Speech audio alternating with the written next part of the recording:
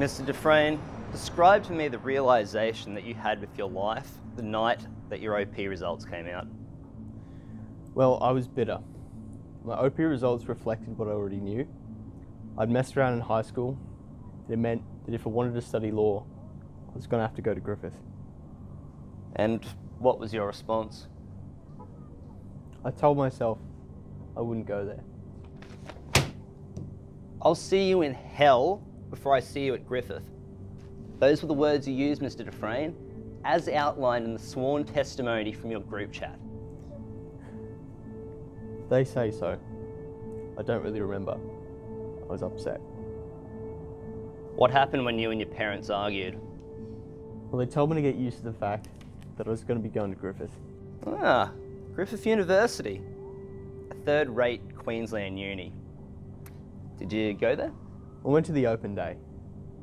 It was so disconnected, filled with students that didn't get into the better unis. I just walked around, sat down, and I waited. With what intention? I'm not sure. I was confused. Mad even. I think I was just there for the free stuff. Did you get a water bottle? I did. Man, I really wanted one of those. When you first got your OP, you were accepted into Griffith University, is that correct? No, I didn't. I realised it was a shit choice.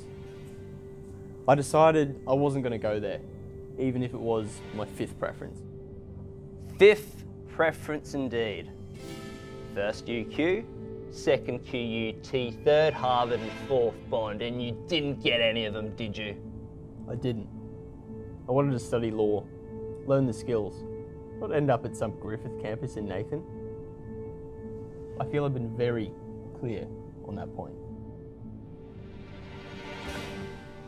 Yes, you have.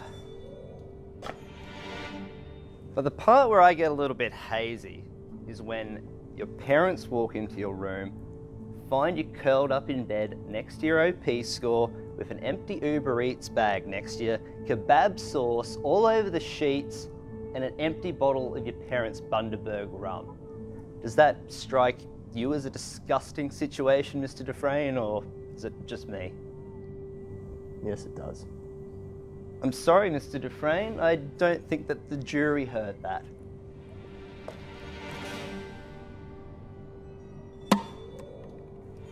And you claim that you rejected the offer to study law at Griffith after the first round of applications were due. That's rather convenient for you, isn't it, Mr. Doof-Rain? It's the truth. You recall your high school teacher's testimony. She dragged you through there for 3 years and barely a good grade was achieved. So I think it's a fair comparison between your poor OP score and the kebab filth and empty bottles in your bedroom. That's also rather convenient, isn't it, Mr. Doof-Rain? Well, since I didn't believe the results that I got, I find it decidedly inconvenient that my marks weren't higher. Ladies and gentlemen, you've seen all the evidence. You've seen all the facts. We have the accused and his OP score. We have his marks from high school. We have comments from his teachers from high school. He is a sinner. He is a sinner. But was his crime so great as to warrant studying law at Griffith University? I suspect Mr. Doof-Rain's answer to that would be yes. I further suspect that on the night the OP results were released, you ordered Uber Eats, you drank your parents' liquor and stayed in bed all day. When you think about that, think about this. An OP score provides many opportunities, even if it is only an 18. But I subject to you that this was not a hot-blooded crime of passion. This was more of a cold-blooded affair.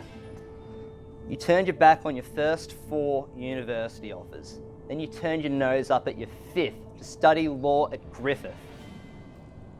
You're all good, honest, hard-working, God-fearing university folk. I think you all know what to do.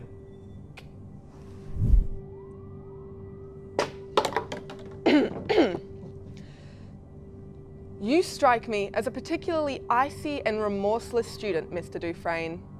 It chills my blood just to look at you. By the state of Queensland, I order you to studying an arts degree at UQ as a result of your actions. And so be it.